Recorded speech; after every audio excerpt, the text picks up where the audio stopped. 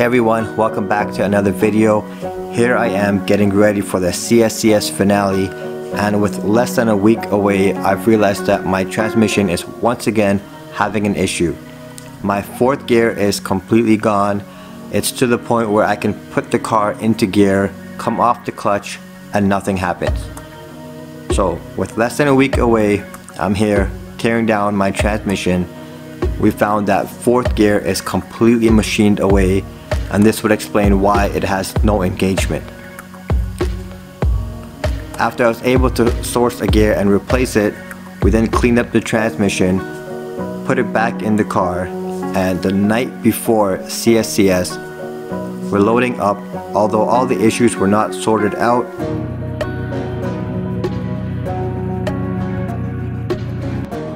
at the track I was having a speed sensor issue, so I missed the first few sessions. But after we got it sorted out, I didn't waste any time, hitting my best time ever at TMP within the first 3 laps.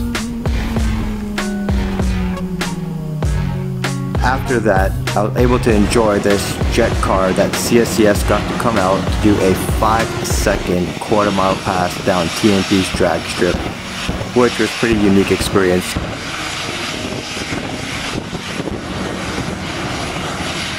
After that, I attended the Max Attack and Time Attack drivers meeting, and I know that I usually do Max Attack. It's always fun, it's always a great experience, except this time I found that the cars I were lined up with were much faster. They were probably doing lap times of around 117 or even better, and while I only can do a 120 at best today, I spent the first lap or the first 2 laps just either trying my best to defend against them, or I just ended up letting them by. Of course, this isn't fun.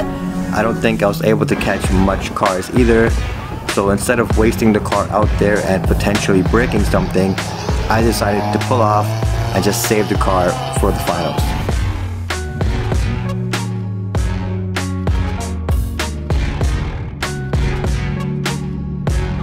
In the finals, I was really hoping to break into that 119, as I so easily did the 120 earlier. But of course, if you saw the video I posted earlier this week, I was really struggling for grip out there, and I was only able to do a 120.2, which is still good, as it's still better than any previous time I've done other than today. Now, with that said, this brings the CSCS Time Attack season to an end. And once again, it was a great season. Thanks to CSCS Racing, thanks to NextMod, APH, all my family and friends that came out to support during the year. Now, going forward, I'm hoping that I can get out on track before the season is over, as I feel that the car and I are performing pretty well, and I'd really like to get into that 119 before the winter storm hits.